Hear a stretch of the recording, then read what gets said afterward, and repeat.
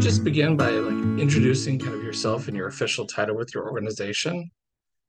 Yeah, my name is Keenan Crow. I use they and them pronouns. I'm the director of policy and advocacy for One Iowa, which is a statewide LGBTQ advocacy organization. And for many members of our congregation, I know you came and spoke with us last year, and so we appreciate that ongoing conversation that we've had with you. As we're talking this month, really around justice and what it means for us as a congregation to truly be justice seeking, we focused on four different areas, one for each Sunday for the month of June, to really be focusing on what we think are the key issues of our congregation. And so this Sunday, we're talking about LGBTQ, TQ equality and what that really means for us. And so, I think the first question, just for many of us in the congregation, we have spent months really focusing on the legislative session, and certainly not the legislation we had hoped for and prayed for. And so, I guess the first question is, knowing how difficult that was, like, what really do you see as the most challenging obstacle to really ending, what many of us consider to be really this persecution of the LGBTQ community? Yeah, that's hard because there's a lot of interrelated things that are working together, right? But I mean, one of the main things is ignorance, because we know that the largest predictor of someone supporting LGBTQ rights is having an LGBTQ person in their life. Mm, Um, and so that leads me to believe that there's just especially among folks that are passing this legislation, they don't have those kind of cogent counterexamples in their lives. And so, when we process information, the way the human brain works is we go and cross check it against like everything else that we believe, right? And if it seems to comport, then we absorb that, and if it doesn't, then we get into this weird state called cognitive dissonance, and we have to do something to resolve that dissonance one way or another. um, when you have an LGBTQ person in your life, it creates this counterexample effect. And so, if you know that Bob down the street, you grill with him every Sunday, and he's a good guy, and he happens to be trans, but you're friends, and you hear a new piece of information, and then you go and you think in your brain like, well, that doesn't sound like Bob, right? and right. then you and then you go, well, obviously that piece of information is wrong. I'm just going to reject it. But if you don't have that kind of framework to work with, then any of those things seem plausible, and then you're really only relying on your own biases to kind of countercheck that info, and that's where we get into some problems, because if you've already got kind of that cognitive infrastructure created to accommodate those biases, and you find another piece of information that comports with them, then that's just going to add to the structure rather than being seriously critically examined. So I do think that a large portion of it is ignorance. Obviously there's malice out there as well, but I think if you were to kind of tinker inside people's heads, I guess my hope is that we would find more ignorance than malice. Mhm. So, for those of us not familiar with One Iowa, what specifically does your organization do? Again, really to combat this wave of apathy and malice towards the LGBTQ community. Yeah, I mean, there's a few things. Obviously, my role is direct lobbying, organizing, etc. Along with Maddie Leahy on the organizing team. We do a lot of the kind of more traditional work that you might expect when it comes to political and advocacy type activities. But that's definitely not the entirety of it. Actually, most of our education, or most of our organization, is directed toward education efforts. And so that looks like going and doing the kind of sessions that we had with y'all, but also with workplaces, with state and federal agencies, basically with anybody that'll have us. um, and I normally get brought in for hostile audiences or folks that may be averse to this information. There's a very big difference between a training that people voluntarily attend and a training that people Mm, involuntarily attend, and you get very sure. different audiences out of that. But I do think that it's important to hit both of those audiences, and I do think that it's important that we take the hard questions on, because I have no concerns that if I get one of those hard questions that I somehow can't answer it, or that someone else's answer is better. I know that our position is correct, and that I'm confident that if those questions are out there, that we can answer them sufficiently. Hmm.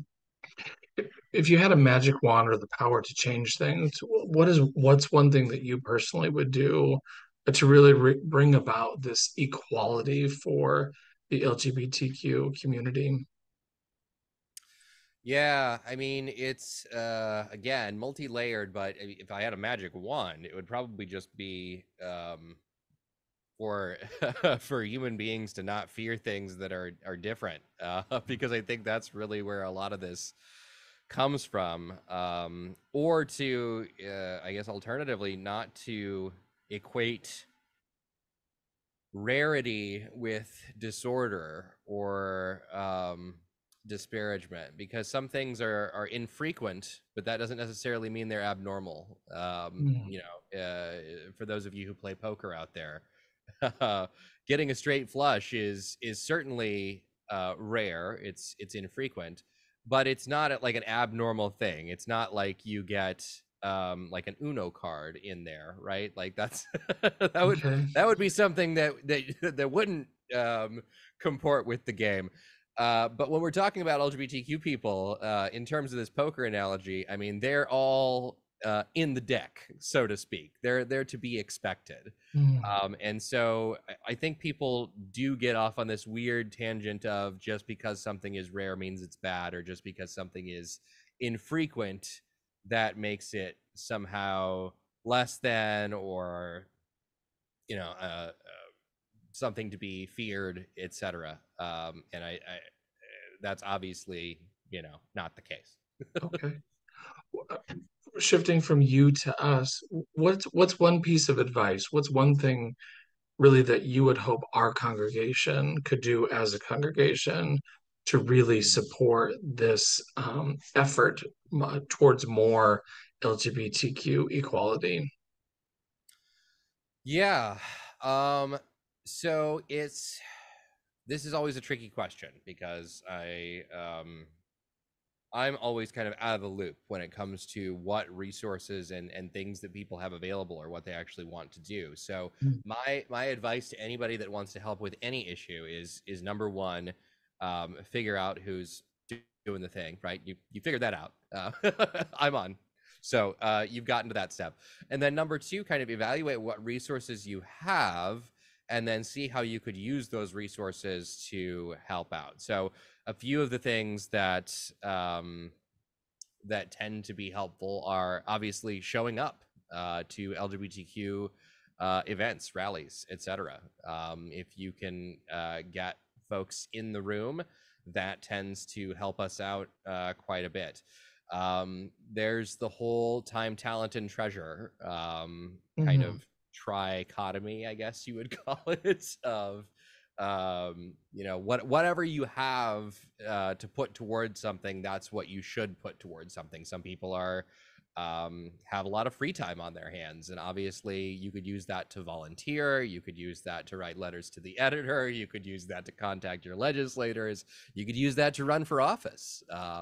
There's all sorts of opportunities there. Talent wise, if you are great at graphic design or video editing, or there's just some skill that an LGBTQ organization around you could use, that's the talent piece. And then obviously, if you've got spare monetary resources, or monetary resources that you could direct towards a cause, that's always very helpful as well. So one of those three, time, talent, or treasure, or a combination of them, those things are always helpful. Great. My final question for you is, we've been on this journey as a congregation to really work on our vision and be thinking about who we want to be and who we want to live into in becoming. And so part of our identity is really being justice seeking. So I think the question that we close with is, what does justice look like in the area of LGBTQ equality? Yeah. That seems like an easy question. But justice, I think, is very elusive in a number of ways. I guess if I had to try to distill it to like a single sentence, it would be that LGBTQ people could live their lives in the same, I don't want to say the same way, but with the same kind of freedom and autonomy Mm, as non-LGBTQ people. Maybe they don't want to do the same things. Maybe they don't want to live their lives in the same way, but they have the same opportunities, the same kind of social mobility, the same ability to um, live, work, provide for their families, get an education, all those things that a lot of folks take for granted, but that are kind of difficult to accomplish. That they're not experiencing this kind of invidious discrimination all the time. That they don't have chronic health issues from the stress placed on them by this system, right? Like, if we could get to the point where LGBTQ people are just not treated as somehow sick, and we had a society in which um, we could all kind of live our lives in that way, and that might, to be fair, contain some very dramatic, both social and economic overhauls, mm, because the economic system is just as important as the social policies are. I think sometimes that gets maybe overlooked, even by LGBTQ organizations. But um, if you look at the kind of economic conditions that LGBTQ people are experiencing, that's obviously part of it as well, and obviously wealth inequality is part of it as well. And so, justice really looks like everybody getting the chance to live their lives as they see fit, obviously, as long as they are not harming others in the wake. And the current economic system certainly does a lot of harm to others as well. mm. It sounds like that there's some intersectionality to what you're talking about, that it's not Very much just so. a religious issue, like you say, or a social issue, but there's economic, there's mental health, which we've certainly discussed as well. So, Yes. okay. Yeah, absolutely. It's kind of an all-encompassing thing. I don't think we get to, equality and justice without taking kind of a holistic look Mm, of how our society and how our communities um, look and operate. They've been designed to benefit a very specific group of people to the detriment of basically everybody else, but in particular, some marginalized groups that really are slated for um, disparately poor treatment. well, Keenan Crow, I really appreciate your time. Thank you again. And thank you for the work that you do with One Iowa and for the LGBTQ community. We really appreciate it. Yeah, thanks for having me, and thanks for all your work as well.